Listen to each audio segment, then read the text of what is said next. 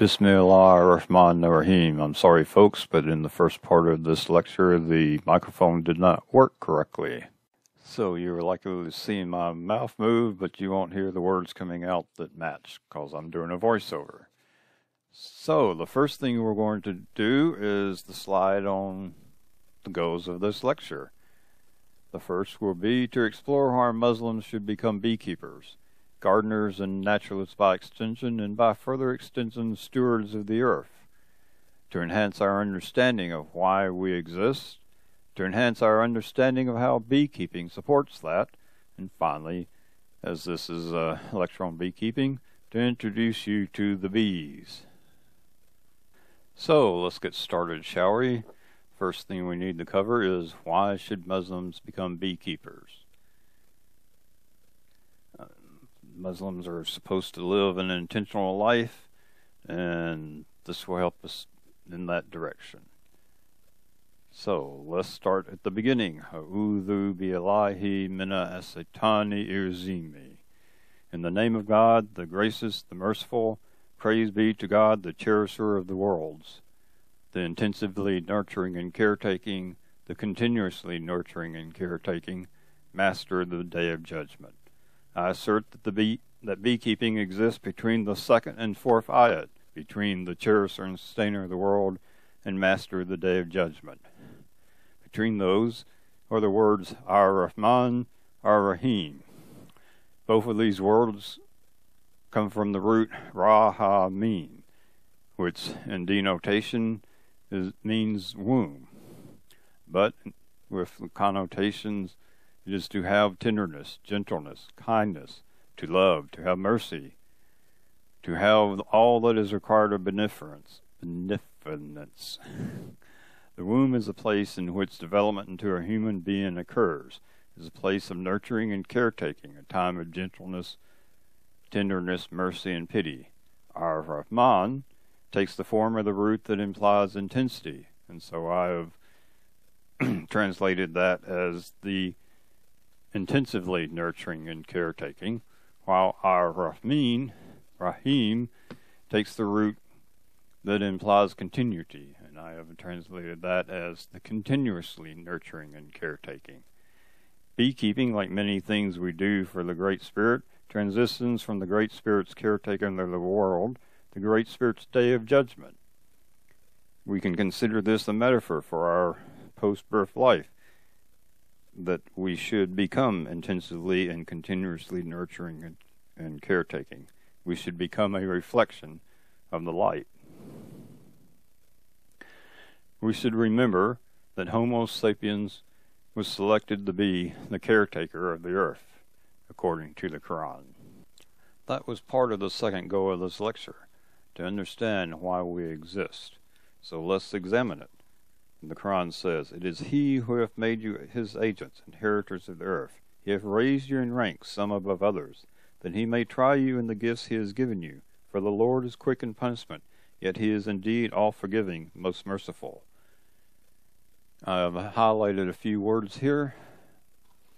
Agents, ranks, try, and quick, to remind us that A, we are the agents, that life is hierarchical and arranged in ranks, and this is reflected in us taking care of the earth, that this is a trial. We will be tested on how we take care of the things, and the Lord is quick in punishment or very interactive. The Prophet, peace be upon him, said, "The world is beautiful and verdant, and verily God the Exalted has made you His stewards in it, and He sees how you acquit yourself." Some of the examples of this quitting of yourself are related. As the Prophet, peace be upon him, once said, "If anyone wrongfully kills a sparrow or anything greater, God will question him about it."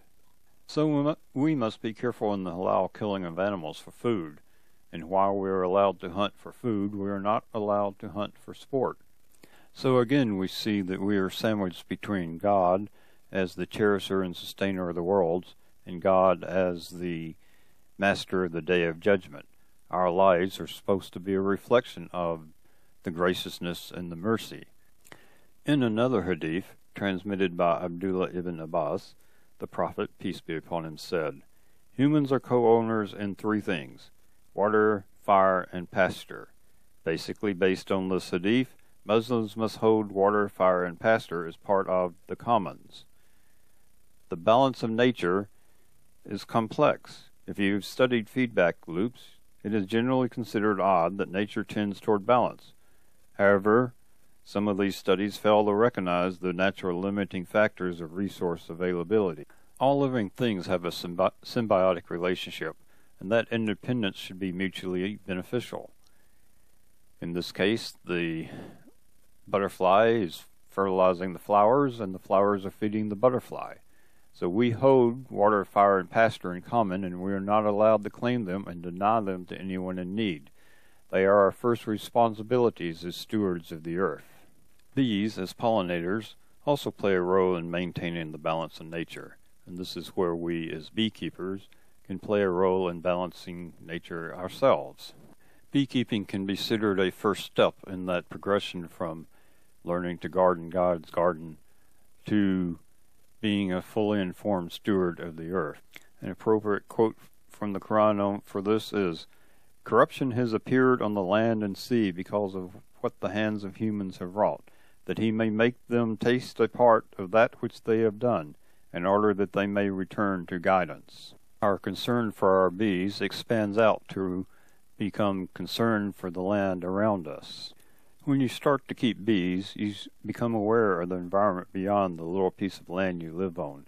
Your bees will forage up to 5 miles from their hive, and so you start to see plants that are blooming to feed your bees on the way to and from work. You start to tune yourself to the seasons of nectar flow, the dearth, the preparation for winter, and the emergence of spring. You start to see the necessity of uncorrupted pastures held in common with others. For now you are more than a passenger on the road to and from work. You become concerned about the overuse of pesticides that can kill your bees. You become concerned about the overuse of herbicides that kill the wildflowers that feed your bees. You become a concerned steward of your neighborhood. We can hope within our individual lives that we have learned the lesson of God's garden before the day of judgment. Keeping bees is one way we do this. In keeping bees, we can expand our souls beyond the boundaries of our purchased land. In the ayat that I quoted, we see that there is a push-pull relationship between Homo sapiens' garden and God's garden, and the Great Spirit's nurturing and caretaking of Homo sapiens. As we are good stewards of the earth, then God will be intensively and continuously nurturing and caretaking of Homo sapiens. And when we aren't, then we expect corruption to appear on the land and sea to give us a taste of what we have done to God's garden. If you want unpolluted food and water, then you must be careful in your use of herbicides and pesticides. And if you aren't, then you expect the water to become corrupted with the pesticides and herbicides. What you put on your land will not stay there. If the next rain, it's going to wash off. And the birds and the bees that land on your yard will be harmed by that. I once had a poisoning incident of my bees, and it took out a large number of my hives. Praise be to God, the cherisher and sustainer of the worlds. It can surprise people when you tell them that according to the Quran, all humanity goes to heaven to be questioned on the day of judgment. And by humanity in this case, I mean all life forms of a matter substrate. The birds, the bees, the cats, and of course all dogs go to heaven as well. There is an ayat that states, "And not an animal in the earth, and not a bird that flies with its wings, but are communities like you. Not have we neglected in the book of anything. Then to their Lord they will be gathered." It does not specify that this is only for humans. It means all the birds, the bees, the cats, the dogs, and all the other forms of humanity.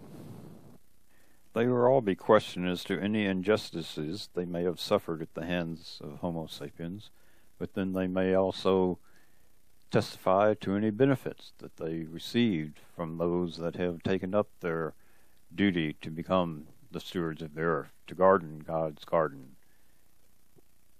So I'm hoping that by now you've got some understanding of why Muslims should become beekeepers, how it helps us to become gardeners of God's garden, and by extension, with a little practice, stewards of the earth.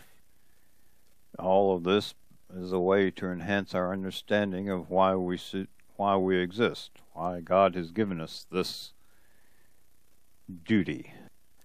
So now let's put this why of why we should become beekeepers into context. That context extending from the little section of your backyard where you keep bees to the 5-mile circle within which they roam, and further out into the rest of the earth. We will find out that this extends past the earth, in fact. Point out that bees are communities, but then so are the birds, the bees, and everything else. Now, bees represent one of the highest forms of communities. On the scale of communal organization, they are actually at a level higher than Homo sapiens.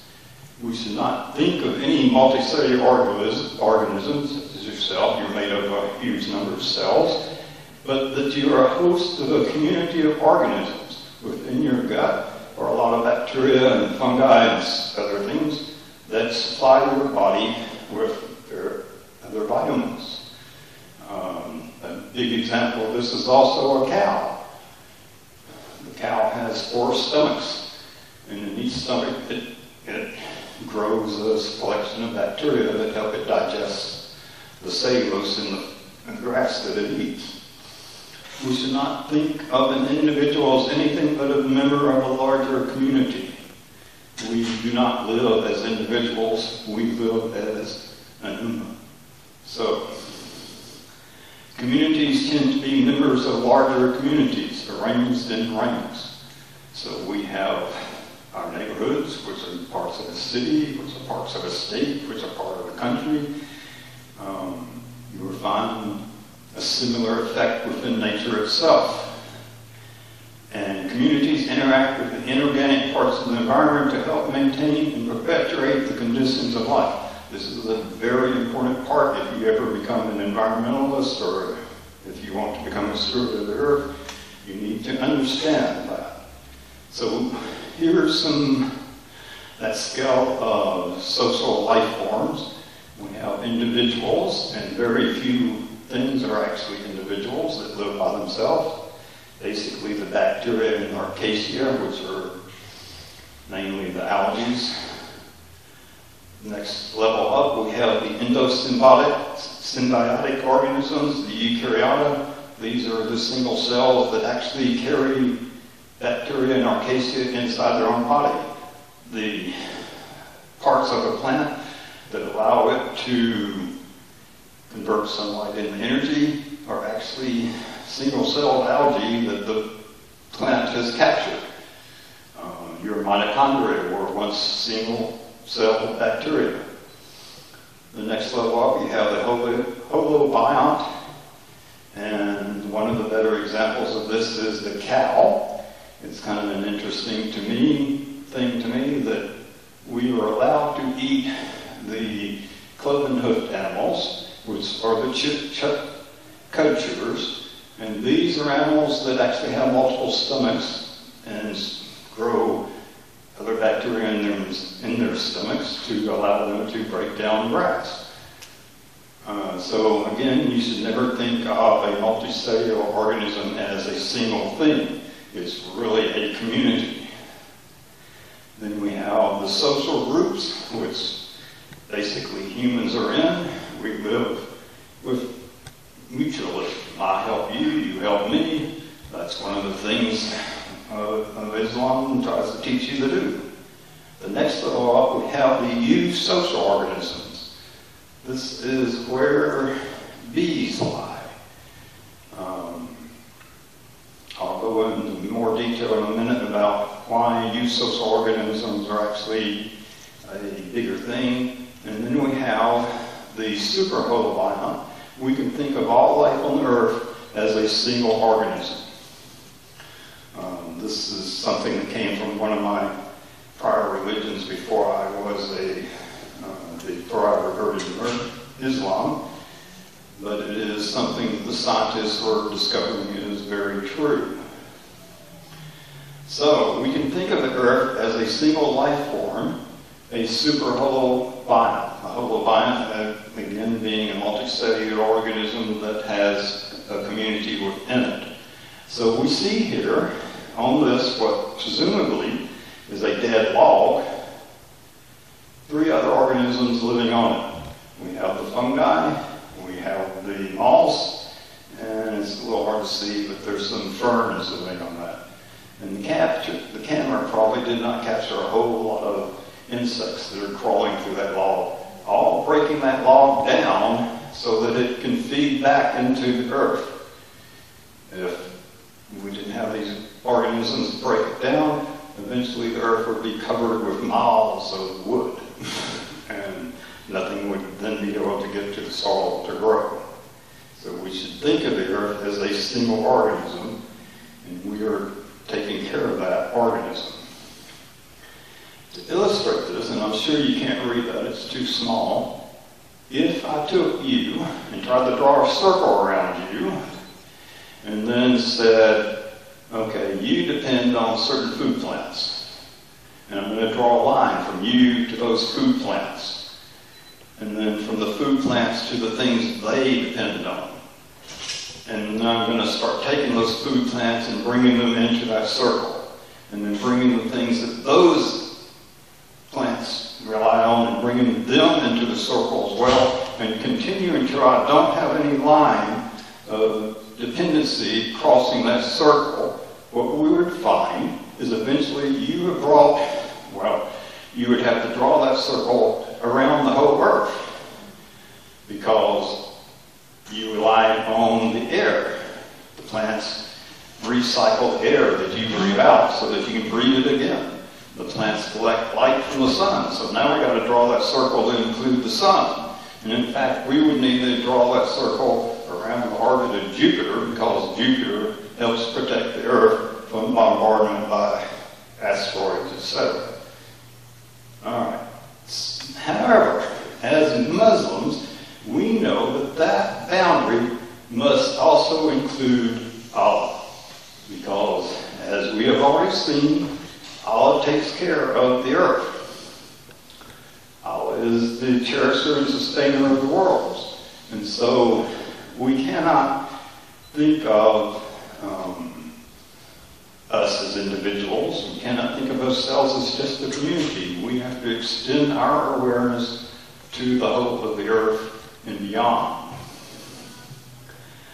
So, in the ayah of the light, his footstool doth extend over heavens and the earth, and he feels no fatigue in guarding and preserving them, for he is the Most High, the Supreme in glory. So that circle is going to end up having to include Allah as well. Now, this is a little hard, difficult diagram to see. Basically, this is a diagram of water with temperature and pressure. So we have ice in the blue, we have the liquid is green, and we have vapor as orange. Now the Earth is about right there, Venus is about right there, and Mars is right there, close to the triple point. Now the reason I point this out, there's another ayat, I didn't put it on the slide, that basically says Allah has created everything out of water. Sorry, I can't remember the reference at the moment. But I will read this. It is Allah who sustains the heavens and the earth, lest they cease to function. And if they should fail, there is none, not one, can sustain them thereafter. Verily, he is most forbearing, all forgiving. And I mentioned this because you've all probably heard of global warming, right? Now, why is global warming important? Because when the Earth first had life develop on it, it was in what was known as the Goldilocks zone. It was far enough away from the sun that it wasn't all the seas hadn't been vaporized like we have so, it wasn't so close to the sun that all the season had vaporized, but it wasn't so far that all of the water was ice. And the reason this global warming is a problem now is the Earth is no longer in the Goldilocks zone. The Earth is actually too close to the sun. The only reason we still have life on the Earth is because life on the Earth has removed a lot of carbon dioxide from the atmosphere, and we no longer have that strong greenhouse effect, and so we still have life on the Earth. However, if that life was ever to fail, the temperature of the Earth would move across this line onto a line where between Mars and Venus. It would be about right there. About 200 degrees Celsius, the oceans would boil away, and there would be no way for life to exist on Earth or to return to Earth. You would never be able to create life on Earth again because it would just be too hot. So it's very important for us to try to keep life alive on the Earth. So this comes from an English version.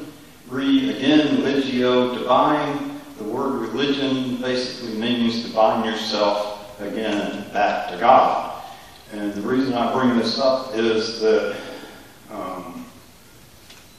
becoming a beekeeper, as I say, you become more aware of what's going on in the environment. You are operationalizing your religion. You're starting to live that intentional life where you are aware of your responsibilities and doing what you are supposed to be doing.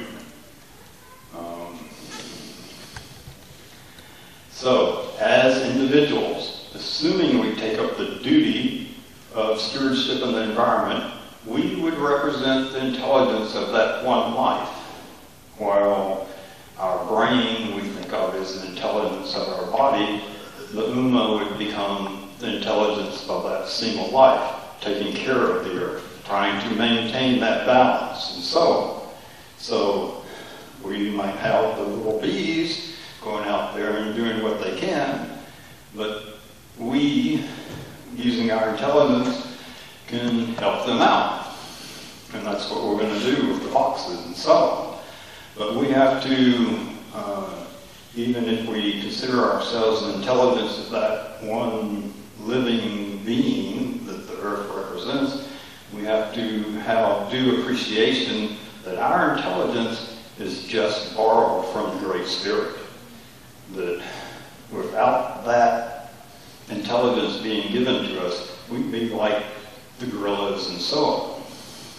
So that's part of that push-pull relationship between Allah and us on taking care of things. So we covered that we are supposed to be stewards of the earth. We covered that beekeeping would help us operationalize our religion or our deen and help us better understand why it is we are here. So let's get into the bees. That's what you came here for, right? You just kind of accepted what I've been book bragging on about. So there are about 20,000 species of bees, but only 7 to 11 of them will actually produce honey. We are going to specialize, if we decide to take up beekeeping, in one of them, Apis mellifera. Apis basically is Latin for bee, mel is Latin for honey, and fera comes from the same word as ferry, something that carries something from point to point. So Apis mellifera basically means honey bearing, or the honey bearing bee. Now I'm aware that a lot of you may have come from India or areas like that. In India, you will probably use a different species, Apis cerana, which is found mainly from Japan in an arc kind of down through India and then down through the islands. Now, the reason they use those is Apis mellifera doesn't live that well in those areas. There's some, like the murder hermits and so on that tend to kill off the Apis mellifera. There are 2 other species of bees that produce honey in small amounts, one in Australia and one in Mexico, but they produce only small amounts of honey because their whole hive is about the size of a grapefruit. So they don't have a lot of room to store a lot of honey. This bee that you're seeing here is an orchard bee, and it looks like he's on either an apple or a pear tree flower. An orchard bee is an individual bee. It actually lives individually and doesn't produce honey. Now, one of the suras of the Quran is actually named after the honeybee. The 16th surah, and ayat 63, if I remember correctly, and your Lord taught the honeybee to build its cells in hills, on trees, and in men's habitations, then to eat of all the produce of the earth, and find her skill the spacious paths of its Lord. The issues from within their bodies a drink of varying colors, wherein is healing to men. Verily, this is a sign for those who give thought. This ayat basically says we ought to start studying the bees to learn from them. They actually have a higher social version than we do. So let's go into that. This is what is known as a bee wall. This is from a garden somewhere in Ireland, if I remember correctly. And your Lord taught the honeybee to build its cells in hills, on trees, and in men's habitations. This is part of what would be called a walled garden, which is an interesting thing because the word paradise actually comes from the Persian, para meaning around and dice meaning wall, paradise meaning a walled garden. And someone decided to build themselves a walled garden and have bees within it. Now you can see a little sketch here. This is an old-fashioned version of keeping bees that is not allowed within the United States. But each of these holes would have a scalp within it, and typically would be covered with a board to help protect them in the winter. So let's go back to bees. They are a social organism living in large numbers and cannot survive as individuals. Your goal as a beekeeper is not to keep the individual bees alive. Your goal is to keep the whole hive alive as a single unit, the hive itself. The bees have a coordinated cooperation and create structures within the hive within to live. They control the environment within that structure, like we use air conditioning or heating in the winter. Okay, there's separation of concerns, the different ages of the bees, they do different things. And the social system and the individuals evolve together. You don't have individual bees evolving. It's the whole system has to evolve. So, age-dependent duties. An adult bee, for the first 2 days of its life, just cleans the hive. The first thing it's going to clean is the cell it came out of. Then from 3 to 11 days, it's going to feed the larvae. On 12 to 17 days, it produces comb and processes the nectar that's brought back in. Then for 3 days, 18 to 21, it's actually will emerge from the hive. Until that time, it hasn't come outside of the hive. The first day, it's going to come out of the hive and it's going to fly in a little figure 8 in front of that hive, memorizing what that hive looks like. And then after a bit, it'll go back in. The next day, it'll come out and it'll fly a little farther away. memorizing that hive, where that hive is in relation to its environment. And it gets farther and farther away until from about 21 days on, it's going out and looking for food and bringing that food back. And you might notice that there is a reverse movement of food within the hive. The older bees forage for supplies, they bring it back. The younger bees process it and process the nectar, and even younger bees use that food to feed the even younger bees, the ones that haven't actually become adults yet. So then we have frames. And before you see a bee as an adult bee, it starts off as a little bitty egg. It takes 3 days for that egg to hatch, and then it will swim around. There'll be an egg in each one of these cells. It will swim around inside that cell and the food that the nurse bees deposit in that cell. And that's how it grows for a while. It will do that for 10 days. Then you have, it'll form a cocoon, and the older bees that build the cells will cover it up. So this right here is the capped brood. The area in the middle here, this football-like shape, is where there had been some capped brood, but they've come back out. And then you see over here, this is your honey. And as I said, the bees form structures in the hive, and they will put the eggs in the middle of that hive and build honey around the outside so that it forms a bit of insulation in the winter. And then you can see some cells right here that kind of poke up a little bit. That's going to be male bees. There won't be many male bees. A hive is typically 99% female. And you only have males during spring. The rest of the year, there will be no male bees in that hive, because the male bee has one duty, and he dies doing it. So, let's go to the next slide here. Here, and hopefully you can see this, you have the larvae. You got some smaller larvae, some bigger larvae. They get really big, and they form the cocoon and get capped. And maybe you can see an egg down in here. So this is basically the life cycle of the bee, from egg to adult to going out to the harvest.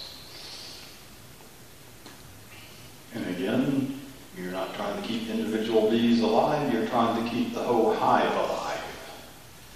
So let's play find queen. There's one bee in a hive that lays all the eggs. She will lay up to 2,500 eggs a day. Yeah, wow. In fact, the volume of all those eggs will be larger than she is, and way more than she does. So that's part of why there's that separation of concerns. You got all those bees that go out collecting food, and their job is to feed her and everybody else, for that matter. Now, here's the queen. It's got a little spot on the back. Some beekeepers will mark their queens. It makes them easier to find because they kind of all look the same. So she has a longer thorax, as you can see here, that extends past the wings. Where the workers, the wings are about the same length as the thorax. That allows her to stick that thorax down in those cells and then lay that egg. And her daughters, these are all females, will take care of those eggs for her. So again, you're trying to keep that hive alive. You're trying to keep that queen alive. But all the other workers are trying to keep her alive too. And you can't buy you can't actually buy just the queen, but she won't survive by herself. She has to have thousands of attendants. Now, occasionally, the queen will die, and you have to have new queens, because a queen will last from 3 to 5 years. This is the queen cell. You notice it's a little longer than all the other cells because she's a little longer herself. And here you have one off the base of the hive, and there may be one here. And I'm not sure whether that's a queen cell or not. These would be called swarm cells. If you find a queen cell in the middle of your frame, I hate to tell you, but your queen has died and you're trying to create a new one. So that's one way of knowing if there's something messed up in your hive. If you find a queen cell in the middle of a frame, your queen's dead, and they're trying to create a new one. But if you find queen cells on the bottom of the frame, they're getting ready to swarm. Now, what swarming means is that when this queen is about ready to emerge, the old queen and about half the workers are going to fly away. And she's going to leave this new queen behind to continue the hive. And that's how the hive reproduces. The old queen and about half the workers fly away, and they look for a new place to create a new hive. And so that's hive reproduction.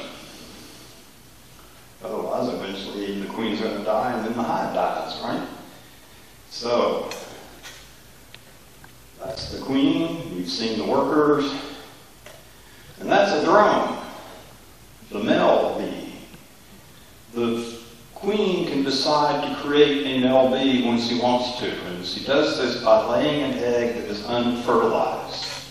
All male honeybees are haploid. They have half as many chromosomes as the females. You can identify a drone, as you saw the bigger cell that has a little dome on it. So they're a little bigger than a worker, and they're pretty much all eye. Their head is almost totally eye. Okay? Now, again, drones the queen will only create male bees in the spring, because that's when all the flowers are blooming and they have the best chance of going and creating a new hive. And they're leaving behind a new queen, and she has to go out, and she has 3 days of having sex. Only 3 days. After that 3 days, she goes back into the hive, and she will lay eggs for the rest of her life. Okay? And as I said, the male bee has only one job, and that is to fertilize the queen, and he will die in that process. The little part of the body of the bee that allows the queen to lay eggs is the same part of the body that allows the females to sting you, and it's also the same part of the body that allows him to have sex with the queen. And like the female stinging you, when it pulls away, it pulls out, it leaves the stinger behind, and has, that stinger will stay in your skin. But the queen will die, not the queen, the worker will die when she stings you. And so, yes, you will get stung, but because the bee dies when it stings you, they tend not to do that much. They try not to, unless they're Africanized. The Africanized bees will sting you, but you have to kind of get them mad first. So here is a landed swarm. Somewhere in the middle of that swarm will be the queen. And this is one way that you can get yourself bees. Last year I had a huge drought. I didn't get any rain from April to November. Well, I got like a quarter of an inch in those nearly 6 months. And a lot of my hives didn't make it through the winter. So, come my bees real heavy and see if I can make splits, get them to produce those queen cells, and then split them out. You know, take the queen cell out, take a bunch of the worker bees out, start a new hive. Well, March turns cold, and bees are warm-blooded. They keep that hive warm. Okay? And if I had opened the hive during that cold weather, I would have killed off my brood, so I wouldn't open the hive. And every time we had a warm day in March, I'd have a swarm pop out because they were just waiting to be able to go and start a new hive. So my wife, when we have a swarm, we start ringing a bell. And what that does is it tells those bees to land somewhere. And once they land, you can collect them and put them in a box. And that's one way of making a new hive. And I went from one hive at the beginning of March to 8 by the end of, the first week of April. And I actually bought a couple of packages because I wasn't sure that one hive was going to make it. So there are basically 4 ways of getting bees. You can get a package, which is about 3 pounds of workers and a queen. You can buy a nuke, which is 5 frames. I have a nuke box back there, in which I'll show it to you in a bit.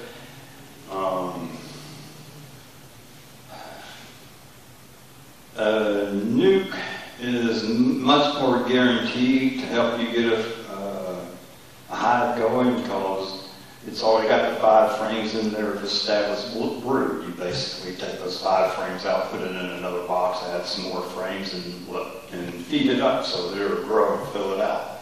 But you can buy a full hive, or you can capture a swarm. And as I said, I bought 2 packages of bees in January. You order your bees the first week of January. By the second week of January, they'll be sold out. And you can either order a package or you can buy a nucleus. Now, I ordered a package because I already had old hives with frames and all built out. And again, I captured 5 swarms this year. 6. 5 or 6. So this is my bee yard with my hives. As you can see, I now have 8 hives. They are various sizes. This one was the one that made it through the winter.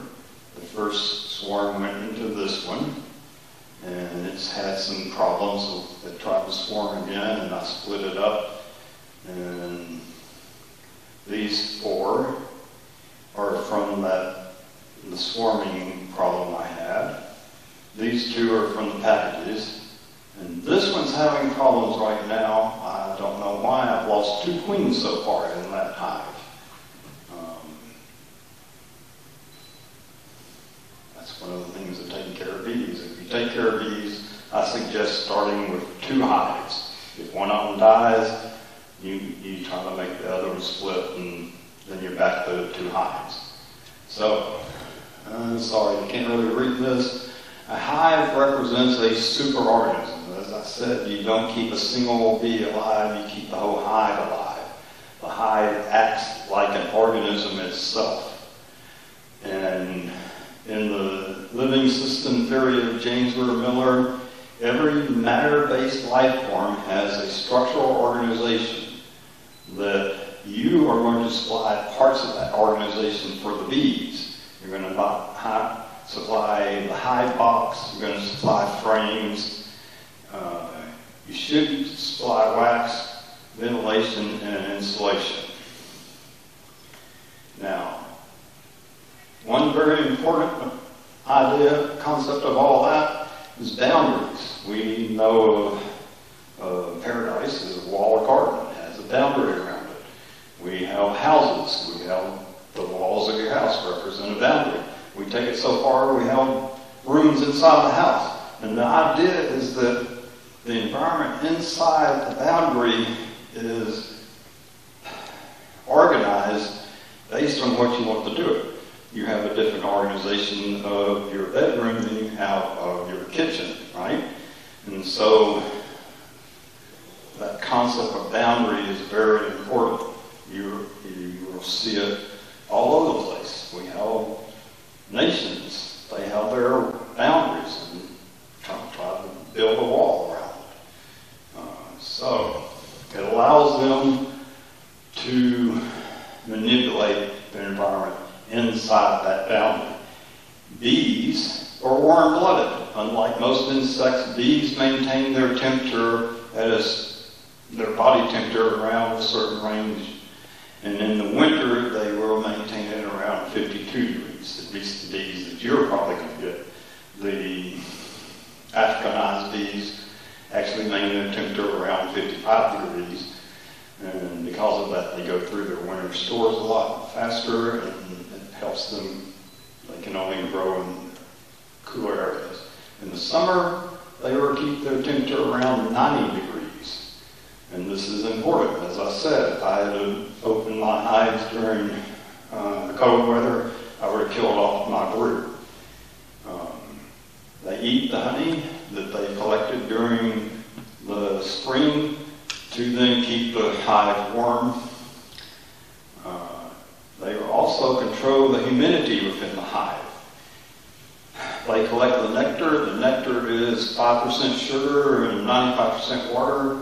Honey itself is about 19% water, so they have to evaporate all that water. And again, they're keeping the brood warm down here. They've got the honey above it. That warm air rises up through that nectar and dries it out, and it escapes through the top of the hive.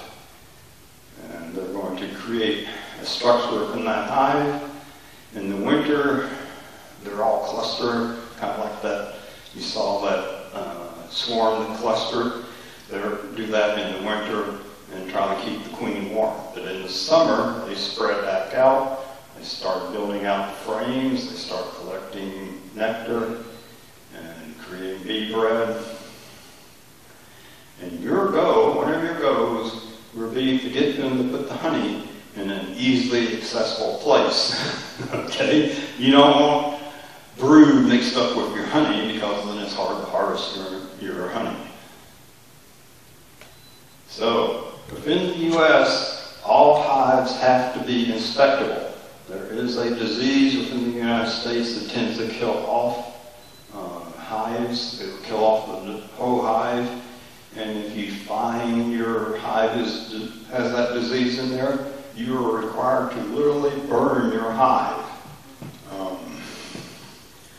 Thankfully, because of years of doing that, that fungus is relatively rare now. But the law is still on the books, and you still have to have a modular hive. Now, people have supplied bees of a boundary for thousands of years. You can see in here we have another bee wall. They've got little clay tubes. They put a wood disc on the front and the back, and they have the bees living inside that tube. Other things are clay pots turned upside down, or in Europe they use straw baskets, and they would literally have to squeeze them to get the honey and wax out. Okay, I'm going to stop for a minute while my wife changes the battery in the video. All right, so migrant beekeeping, which is where you move your hives from place to place following the flowers, has been practiced for some 4,500 years. They would literally load the beehives on the barge on the Nile and move it up and down as the flowers were blooming. In fact, the symbol, the hieroglyphic symbol for the pharaoh of the lower part of the Nile was a beekeeper. So in Mexico, they keep their bees in ceramic pots. And again, as I said, they produce really bitty hives. And so, as you can see here, this guy has a large number of bees or hives. They're basically 2 pots turned upside down. You take a closer look at this. Oop, wrong direction. You have an opening for the bees to come out, and 2 pots turned on top of each other. And here is a picture of the bees. This is not actually a standard honeybee, as you can see, but they are producing, they will extend this opening. And this next one, Spanish, basically says, because this honey is very healing, very medicinal, this is why we always keep a little. Well, he keeps a lot, actually. I think I saw over 100 hives. So this, again, is my bee yard. You can see a wall around it. Part of this is so that when the bees come out of the hive, they will go up.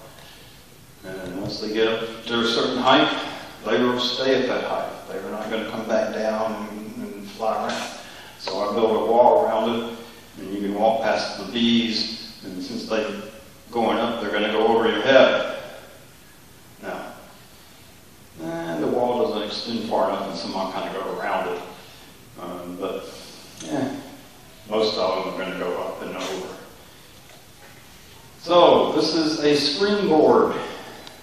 This is the bottom board. It's got a screen. Most of my hives have screen bottom boards. It has a little draft protector that you put in the winter, and it helps them keep, the temperature up. Here I've removed the draft blocker. You can see the table through it. And during summer, when they're emerging from those cap broods, those caps, they dispose of them. They just drop out and they're dropped into the ground. If I had a solid bottom board, they'd have to carry them out to the front and drop them off the edge of the hive anyway. So no big deal, right? So when it gets really warm in the summer here, having a removable bottom board, it makes it much easier for them to maintain the temperature that they want in the hive. So here's a hive with frames in it. In this case, I have 10 frames. You can buy a narrower box that has 8 frames, in case you have a problem picking up all that weight. This box full of bees and brood and all will probably weigh about 50 pounds. An 8-frame box will be 20% lighter, so it's a little easier to pick up. So here's a frame with what I would call plastic foundation in the middle, and you can see I've added wax. Now, if you use plastic foundation, the advantage of the plastic foundation is that when you extract your honey, it doesn't blow out. You're going to put your frames in a centrifuge and kind of get the honey to flow out. And if you don't have plastic foundation, sometimes that breaks and flies off and comes out of your frame. I like the wooden frames. You can see here, there are some plastic outline frames. They were kind of popular for a while, but people stopped using them, and I will teach you why if you decide to come out and take more lessons. Anyway, I've added wax to this thing on the very tips of the cells. The reason being that it takes 8 pounds of honey to produce 1 pound of wax. So by giving my bees wax to pull out, I'm saving honey. Plus, they can pull it out a lot faster. It takes them a while to produce their own wax. Then we have the inner cover. The inner cover is for reducing the drought. We've got a little hole here, and it's kind of hard to see. There's a mortise here. Again, in the winter, they've got to generate the heat to keep themselves warm. If they freeze, they're dead most of the time. And so you want to supply them with ventilation. And again, in the summer, they're generating heat trying to dry out their nectar. Here's a better view of it. You can get something you put in this hole that lets the bees go in one direction. And so if you have a honey super, you put the top frame on it, put the bee excluder on it, put some stinky stuff at the bottom and the bees will come up. And then where you can harvest your honey without having a lot of bees in there. Because they will like to stick around and protect their honey. Okay, you have this little mortise. You always place this mortise pointing to the front of the hive. And in winter, you would push the cover, let me show you the inner cover, the outer cover. You would push the outer cover backwards so that it kind of blocks that hole. And in the summer, you push it forward so that air can come out of that hole a lot easier. This cover has metal on it to protect it from the rain. This is a standard Langstrom hive that home beekeepers will typically use. When we do the show and tell of the new box, I'll show you a different type of cover that is used for when you're putting all your hives in a truck and you're carting them to somewhere else. So, again, we got to the end of the thing, and one point I want to make of all this is that you will want to build a strong base or hive stand. 50 pounds there, 50 pounds there. A medium full of honey will weigh a little over 70 pounds. So three full medium honey supers is 210 pounds. So that hive is going to weigh about 330 pounds, somewhere around there. If you have several of them, that becomes kind of heavy. So you want to build a strong base. Now, my wife says I get a little, I don't know, above people's heads on some of this stuff. So, if you got any questions, would you like to ask me a question? Raise your hand. Don't be shy. Anything in there that didn't make any sense to you? Yes? So the Mexican clay pots, Yeah. 2 and 2, is there a queen in each one of those? Yes. Okay. Yes. There's always going to be one queen to lay eggs. Now, in one of the earlier slides, it says they grew in the hills. It is thought that these evolved in caves. And within a cave, you can have a whole bunch of honeycomb. And you might have multiple queens in that. They're kind of separated by distance. If you've ever seen a case of a house where an old abandoned house, they get bees up in the attic, you may have 5 or 6 queens in the attic of a house because they've built enough space and the queens don't get close enough to each other to start fighting. But what you're going to try to maintain is 1 queen per box. In this case, I have 8 queens, and I keep them in wooden boxes in my backyard. Any other questions? Yes? How many more classes would we take before we could start our own class? How many classes would you take? What I would suggest is you come out once every 2 weeks until you feel comfortable with them. You will start your hives in the spring. You're not going to start a hive in the summer or the winter. You're going to start a hive in the spring. And so you would come out for I would probably harvest my honey at the end of June. So I've got like 4 or 5 more times for folks to come out and learn. And of course, you would probably want to come back next spring and learn.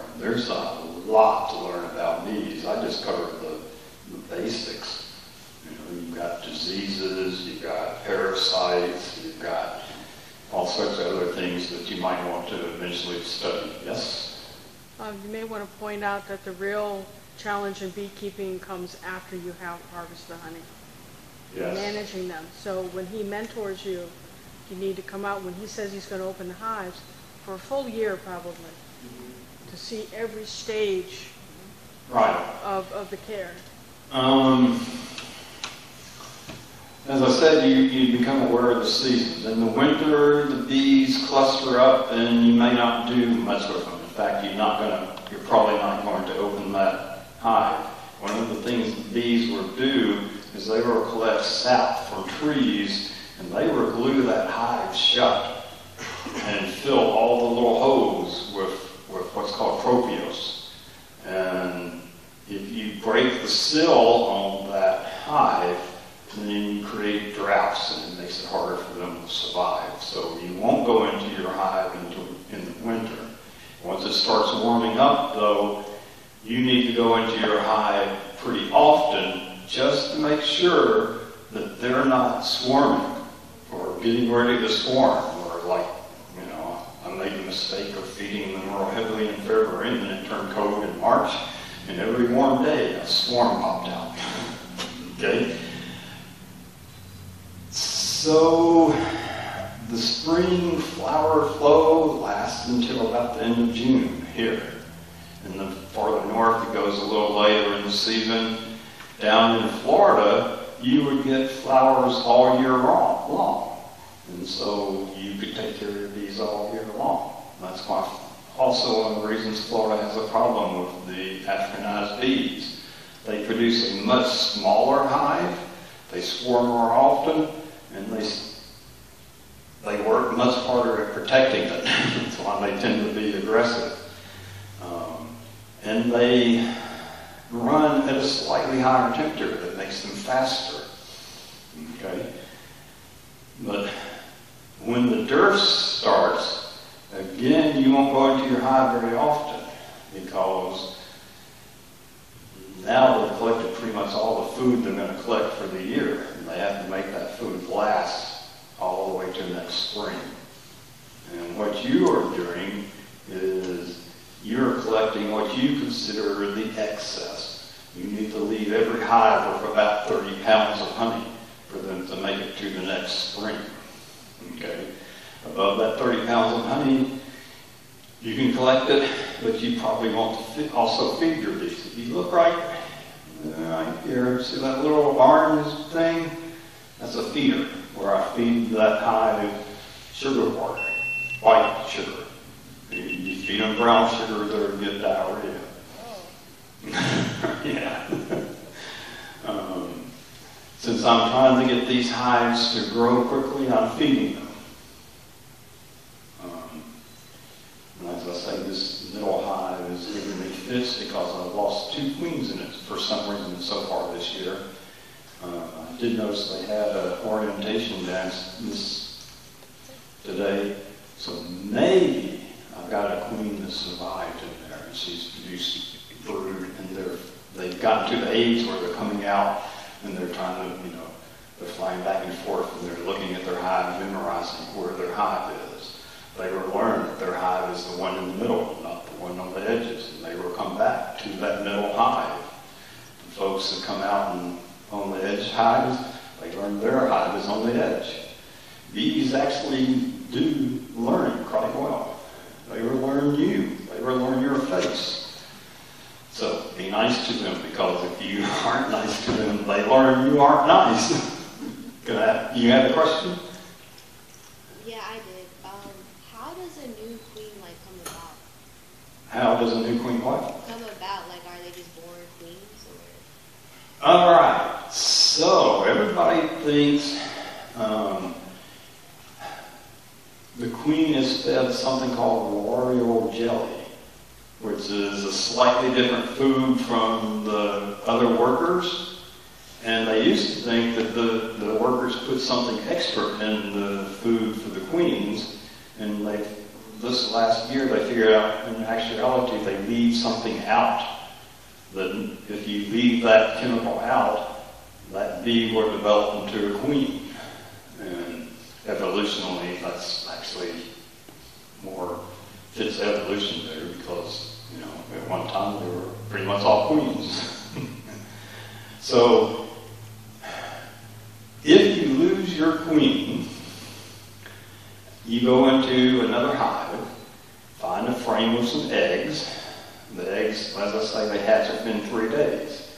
And so you put that frame with young eggs, hopefully freshly laid egg, into the hive without a queen.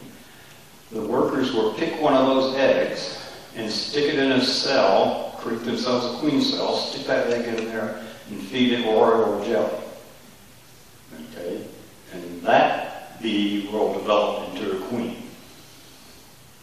So as you saw those queen cells, that's where they've taken some of the regular eggs and they stuck them in there and they're saying, you get to be a queen.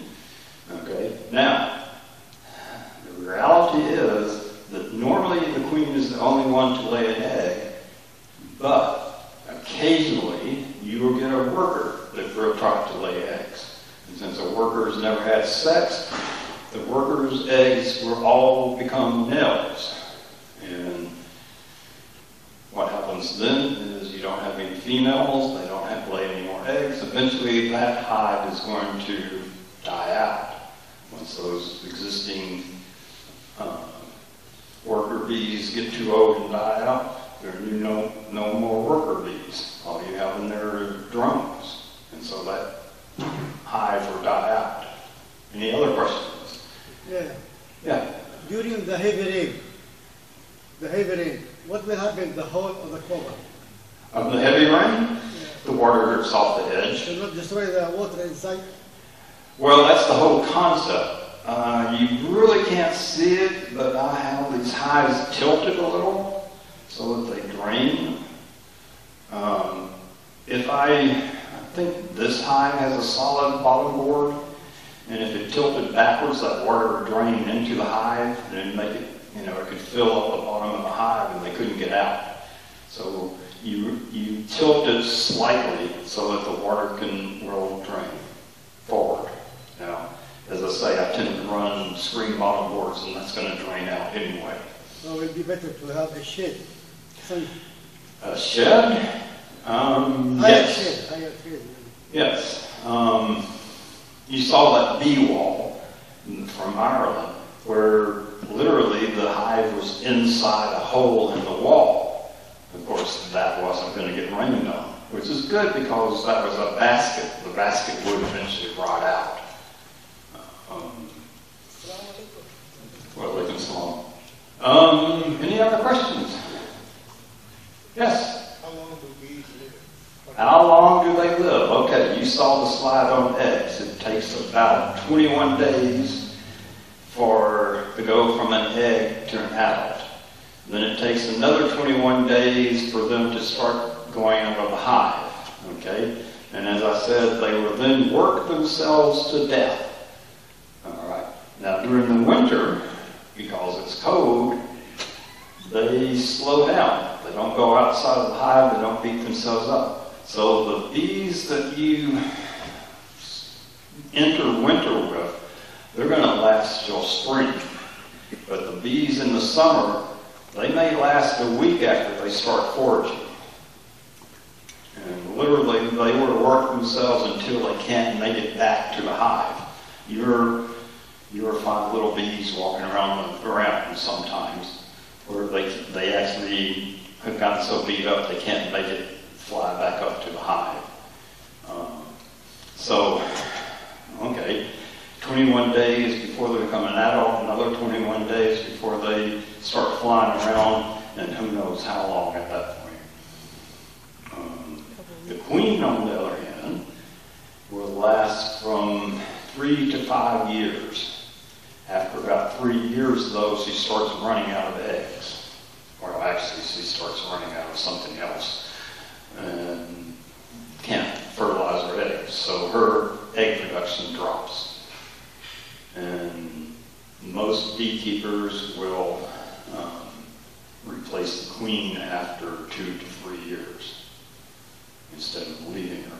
Now, the one in this hive, when of the reasons I had a little problem with it is during COVID I couldn't get new queens, and so she was nearly 5 years old, and she died. I ended up with a queen cell in the middle of her frame, and that's how I knew she had died. And so this one is trying to rebuild because, okay, the queen emerges, it takes her, she's actually in a cocoon longer than the workers. It takes her longer to develop. She's larger and some other things. It takes her longer to develop. Then she's got to lay eggs. They've got to develop. So if you lose your queen, you got about 2 months before you're actually going to be back up to full strength. Yeah, I think we can continue with the questions on the WhatsApp group. We can discuss more. We can have more learning. But right now, since we have the setup on the back, we can go and have a look at the the equipment and the gear. So I'll be there and Charlie will be there, and you can actually see, hold it and see. So how we are going to see that all together, or the brothers are going to see first the partners and then sister can do that? Yeah, so I think sisters. Oh, let sisters do it first. Yeah, let's do sisters. Yeah, Sister Lisa can. Yeah, if you finish, and then we can come. So teach them well, baby. Say what? Teach them well. Teach what well? So He just asked you to show do the show and tell for the women. All right, I'm deaf. You have to yeah, really yeah, yell okay. at me. Okay.